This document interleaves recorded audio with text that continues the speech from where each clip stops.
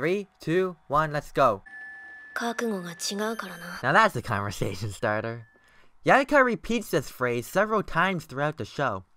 Although she uses the statement to criticize Kogana for being a softie, Yayaka never explains exactly what her mindset and what Kogana's mindset are. I'm gonna go rather fast here. Ready? You got all of that? Yayaka's mindset begins as tryharding for amorphous fragments, which contrasts against the mindset of Kokona and Paprika, who mutually explore each other's personalities as they explore pure illusion. The two mindsets manifest in their interactions among the organization they belong to, and in their interactions between each other. Let's examine Asclepius.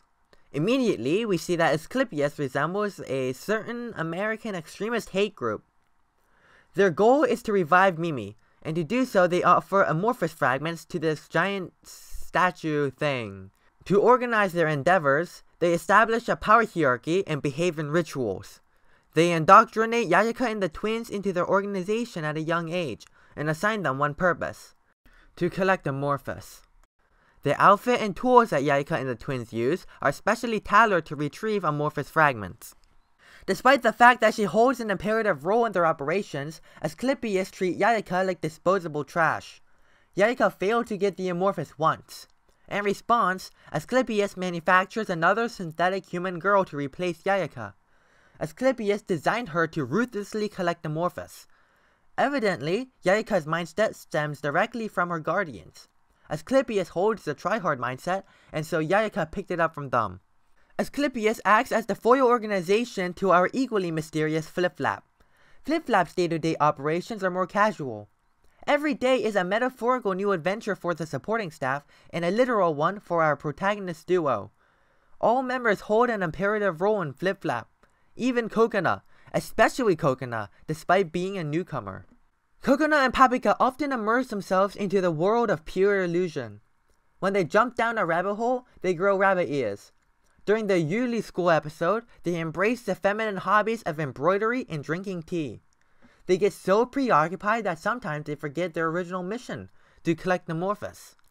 Yayaka, on the other hand, focuses only on the mission. Her willingness to go to a pure illusion is simply to get in, do the job, and get out. The contrast between Kokona and Yayaka emphasize how disconnected Yayaka is from the world of pure illusion. Yayaka initially believed that her mindset was superior to Kokona's and Paprika's mindset. Although being removed from the world of pure illusion helps her keep a level head, she notices the constraints of staying mentally separated. Yayaka remarks that Kokona and Paprika seem to have some sort of natural draw to the amorphous. Yayaka and the twins would exhaustively search the world for hours, and then Kokona and Paprika would fall from the sky and land, without fail, right next to the amorphous. So Yayaka and the twins have resorted to nabbing the amorphous right before our protagonists can. During the mega episode, Yayaka understood that staying uninvolved would likely result in Kokona's and Paprika's deaths. Although reluctantly, she jumps in headfirst to assist her enemies. She does the thing, and has a ton of fun doing it. Yayaka hides behind the excuse that she's only doing this for the amorphous.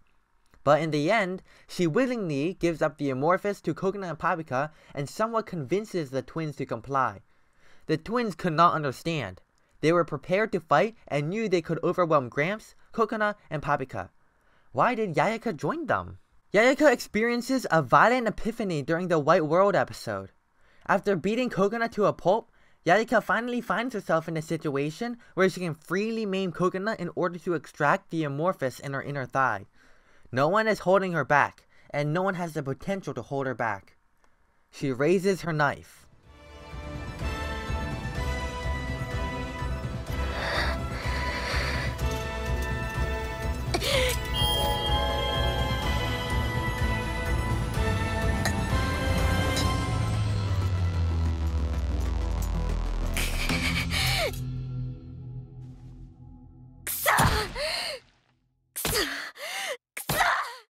Yayaka believed that her emotions were her weakness, but when Asclepius abandons her, Yayaka finally lets go.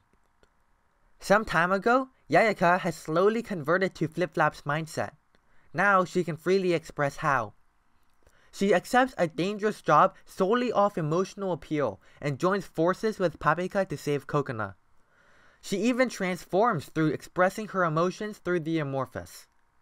Unfortunately, we only get a glimpse of how Yayaka changes as the series focuses on Kogana towards the end. But just like Kogana, Yayaka only needed a tiny bit of forgiveness and a tiny bit of courage.